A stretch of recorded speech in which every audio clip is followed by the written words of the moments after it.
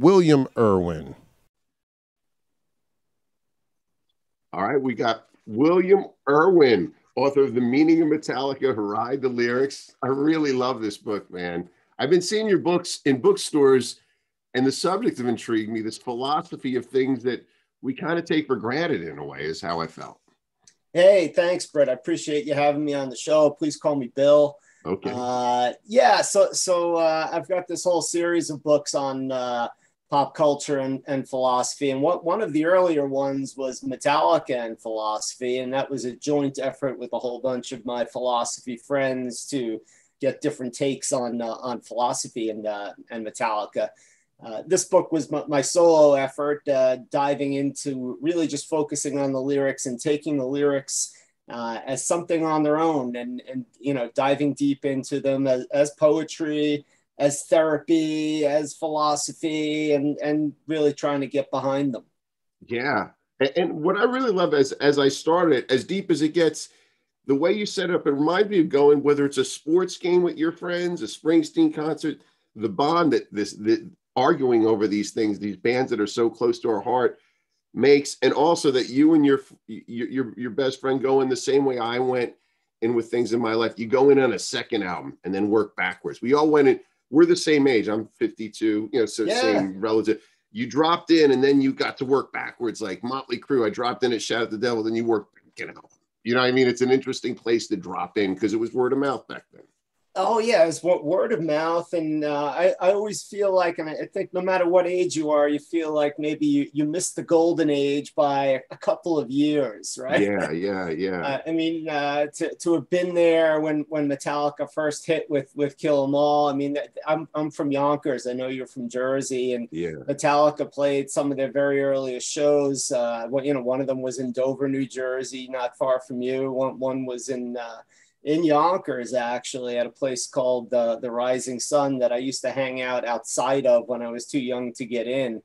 And so it seems like maybe that was the golden age. But then you talk to people 4 or 5 years older and they're like, well, I just missed, this particular Sabbath tour or something like that. So, I mean, there were plenty of golden ages to be part of. It's weird growing up by Old Bridge and the Metal Militia. I didn't see them then, but they played our skating rink, Sports 9, with the All for One tour. And the reason I learned that is when I was 17, I met Hetfield in Hollywood at a Sam Kinison show. And I asked him, and he barked at me and was like really mean, to the point that Bret Michaels took me with. And I've met him about 4 times in my life, and they've all been 4 completely different dudes. And the last time I met him really was at a Rocket from the Crypt show when he just had his first kid drinking a non-alcoholic beer, and he couldn't have been any kinder. You could just see the evolution of him as a person. That's what you definitely see an evolved human being. Oh yeah, I mean that's awesome. I'm jealous of your encounter. It was scary as a kid. It was scary as it didn't feel good at the time, but in hindsight, to see the wow, this guy's down to the hug we saw just a few days ago. You know what I mean? Yeah. No. All right. I mean, the guy has totally evolved, and there was just this incredible armor that he was wearing, emotional armor, keeping people at a distance and that kind of thing. I mean, I didn't get as close as that, but I relate in the story getting stranded in the book, getting stranded outside the Meadowlands after the Ozzy concert, and just being able to see them get out of the tour bus maybe 15 feet away, and the other guys are sort of smiling and having fun. And, he was just radiating anger and alienation and all that stuff that I felt too. But, I felt it at the 16-year-old level. And here was this grown man at 23, radiating it. And wow. Yeah. It's a crazy thing. And why do you think, because this is just something I felt my whole life, and being where East Coast, a Springsteen fan, I love, like, one of my favorites, really favorites.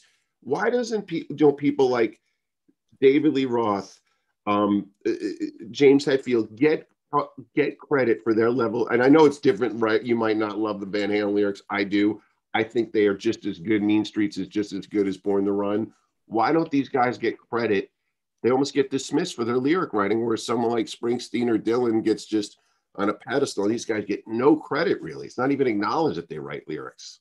Absolutely right. Yeah. And I mean, there are a couple of things going on there. I think one of them is generational, right? And guys like us are finally sort of aging into a place where, you know, listen, I can write a book about Hetfield's lyrics and be a college professor. And I mean, people don't really bat an eye quite the way that they would have when I started out doing this kind of stuff with philosophy and pop culture 20 years ago.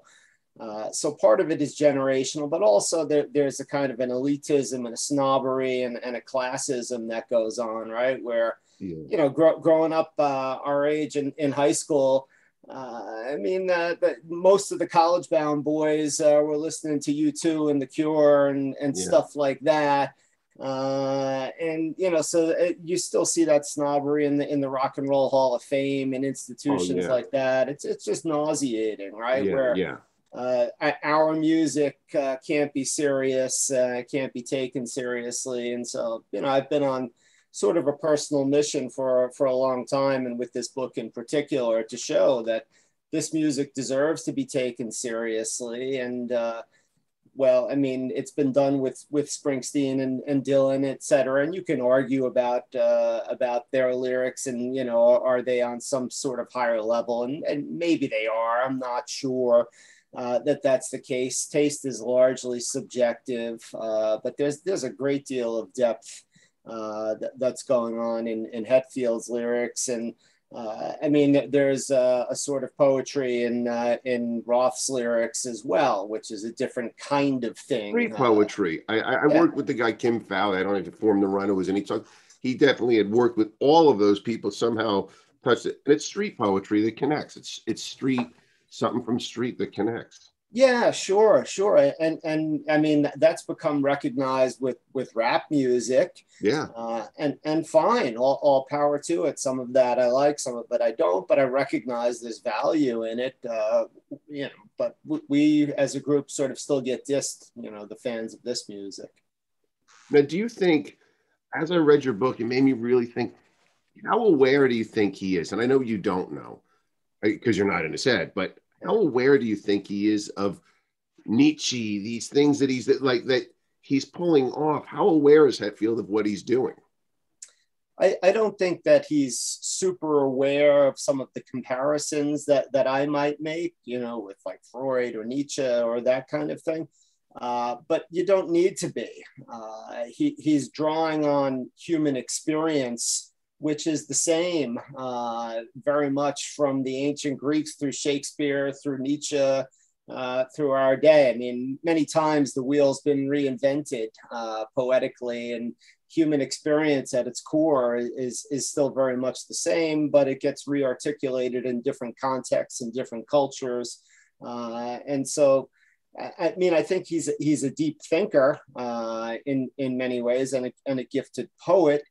And there are things that he's quite familiar with, like, you know, particularly early on, having been raised in a very strictly Christian Scientist household, he drew on lots of biblical imagery, which was drummed into him. You know, and in other cases, he's taken inspirations from movies, whether it's One Flew Over the Cuckoo's Nest or Johnny Got His Gun. And in many cases, really gone beyond what was in the original text, you know, so he's interpreting it and putting his own spin on it. Yeah, it's amazing. And another thing that I love how you don't start from album one and go to the end. You just paint the whole picture of how the psyche works. And this is definitely, like, I feel like you get in him, you know what I mean? Because people ignore the hardwires when they're a drive-by fan. They ignore that those Kiss dynasties or Unmasked are such a part of the story. One of my favorite things you talk about is I think it's Saint Anger. Everybody bitched about that broke sounding snare, but you had a broke band. I got chills reading that. You thought that was so cool. That against the lyrics was wild. Yeah, I think that's true. I mean, particularly in retrospect, I think I even felt that way at the time, that the broken sounding snare fit a broken band, and it just sort of mirrored what they were about emotionally at that time. And really what I try to do with the book, and I appreciate your highlighting that, is it's not a catalog of here's the first song on the first album and this is what I think it's about, etc. It's more like a conversation that's going on, the kind of conversation, as you mentioned, that you might have about sports or about Springsteen or whatever it is that you're into, with friends, where one sort of thing leads to another, but you stay on topic. So the book is broken down thematically, where I talk about the songs that are on the subject of religion, the subject of war, the subject of addiction, the subject of freedom, and on and on. There are 10 different chapters, and you see the way that one song speaks to the next. And as you mentioned, from your experience of having met Hetfield 4 different times over a very long period of time, you see the way in which he evolves personally. And you mentioned just before the hug, there were, for people who aren't aware of the absolute current events of Metallica, they're playing down in Brazil,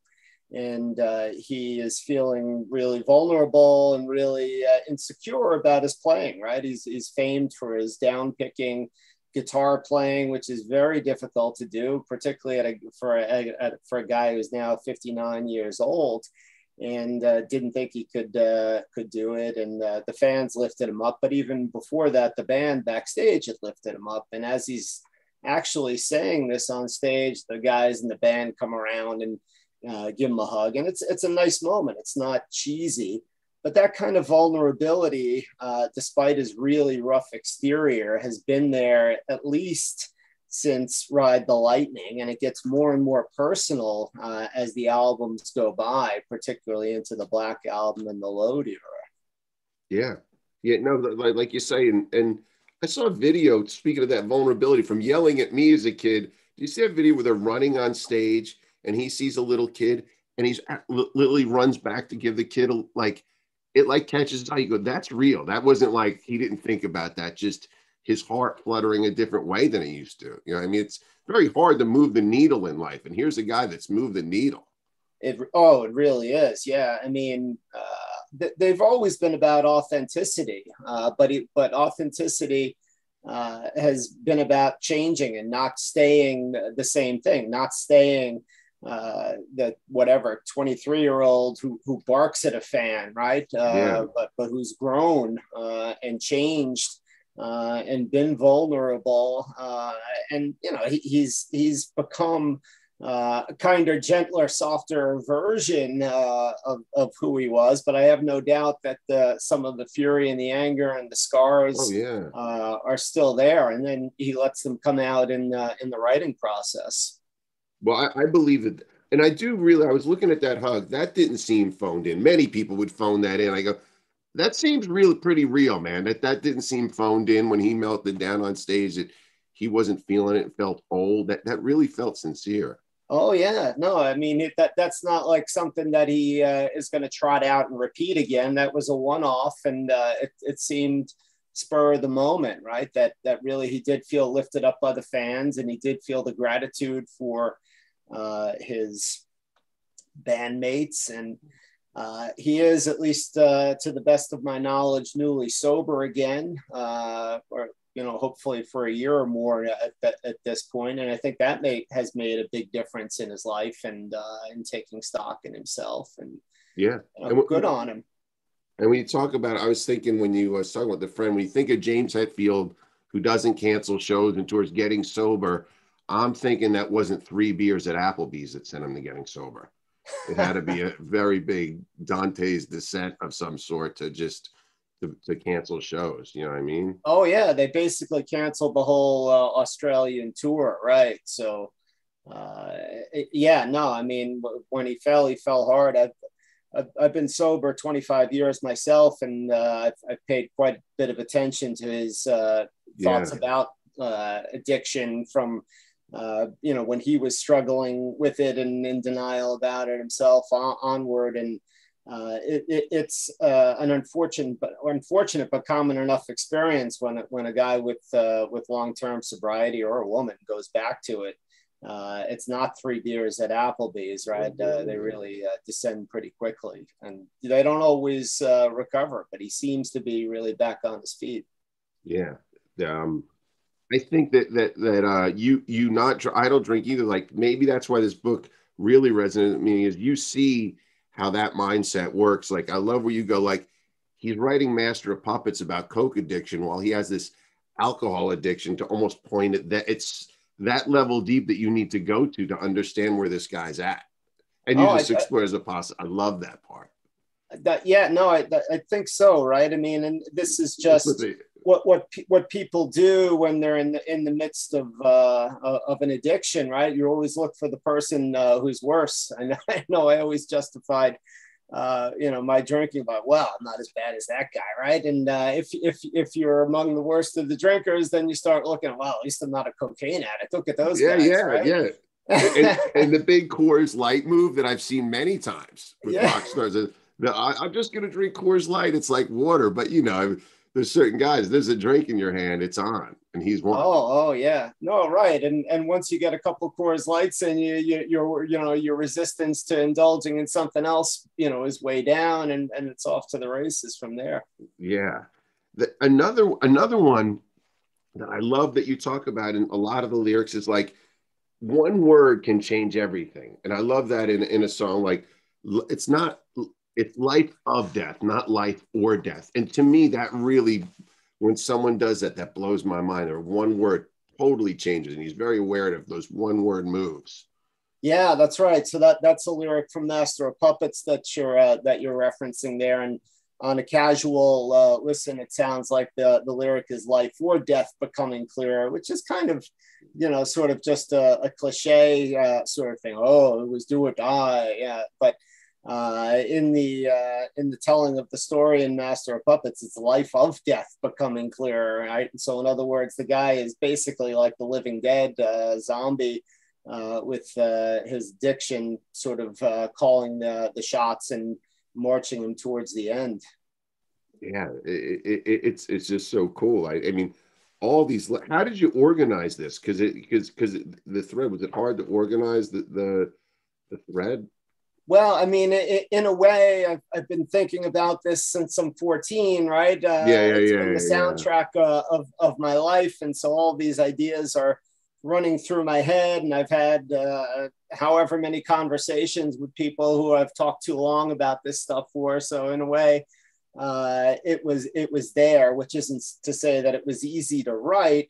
But oddly enough, I didn't set out to write a book about Metallica when I was doing this. I was writing about this book, Educated, by Tara Westover, which is about her experience growing up in a fundamentalist Mormon community. And I started quoting from Hetfield and referencing his upbringing in Christian Science, and one thing led to another, and it turned out, I was writing something that wasn't about that book, Educated, but I have this thing about Hetfield, and that so one thought led to the other, writing about the various aspects of his commentary on religion, and then I said, well, this leads to talking about addiction, and that led to the next. So I was just having fun with it, and it developed into something more.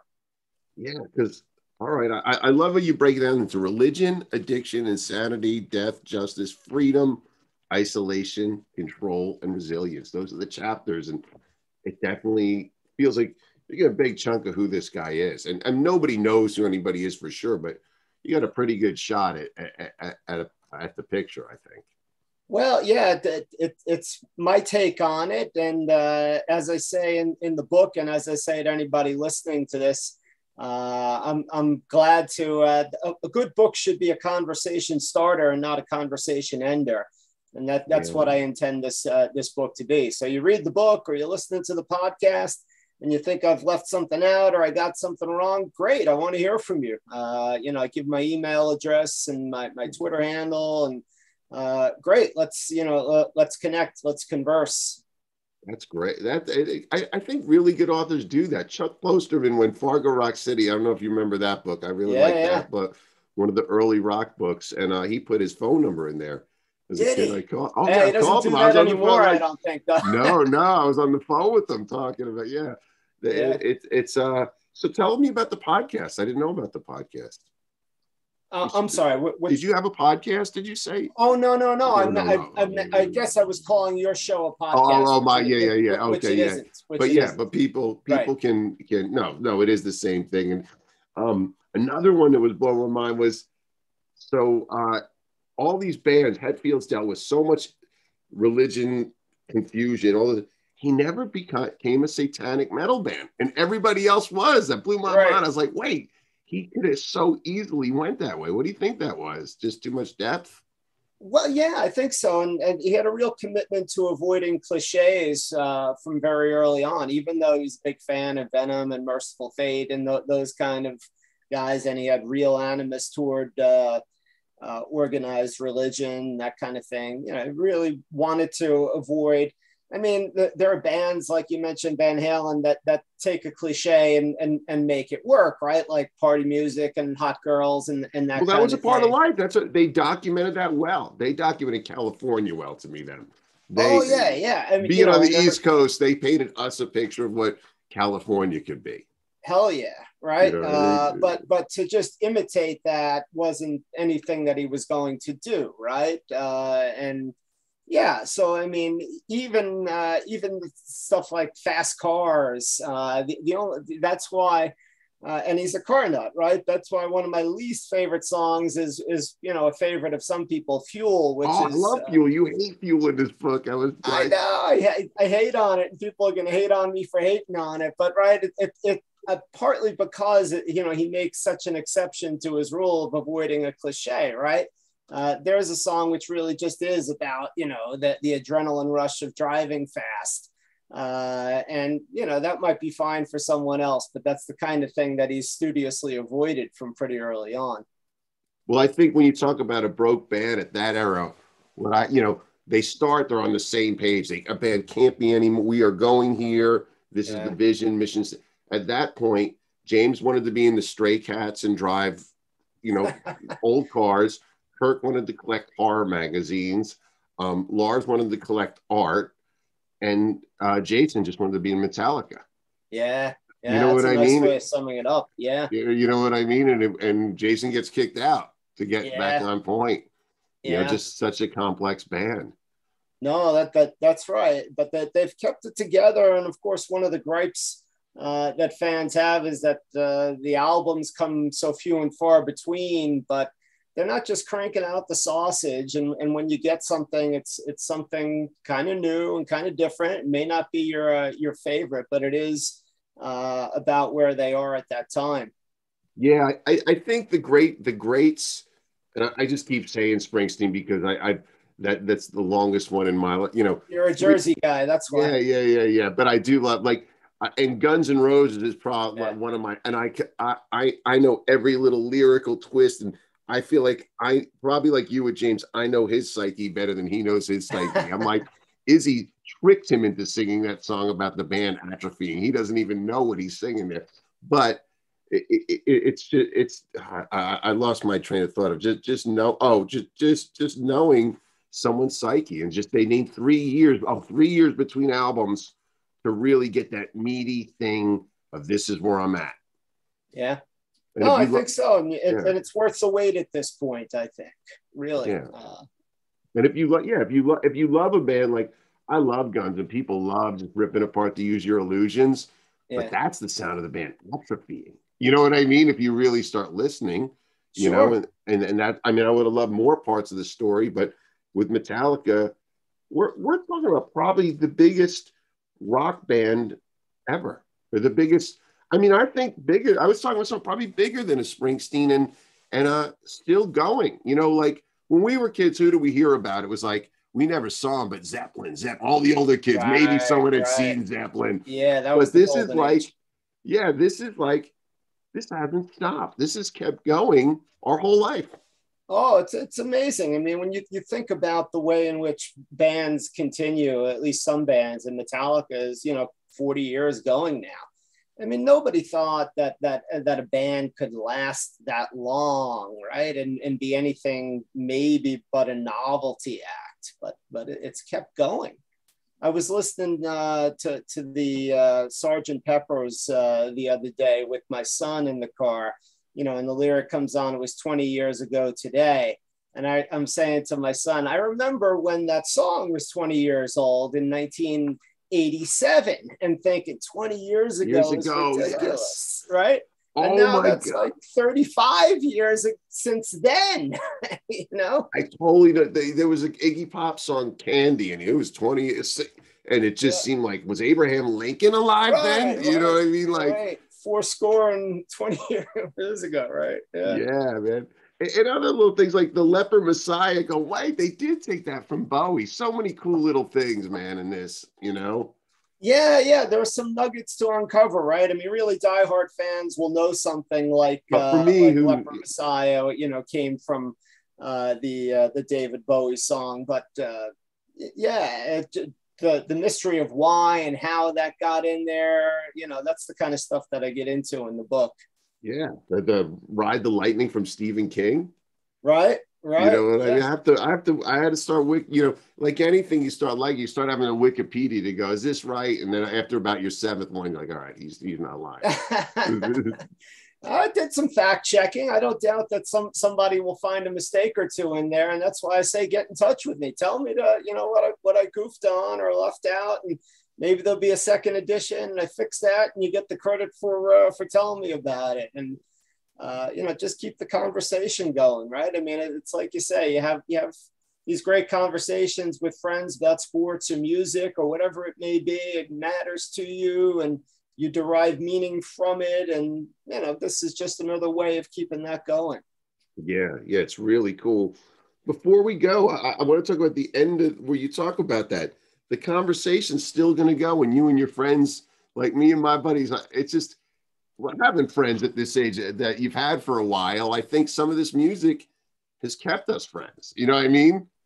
It's a bond, right? Even though other things in our lives have changed, different careers, live in different places, etc.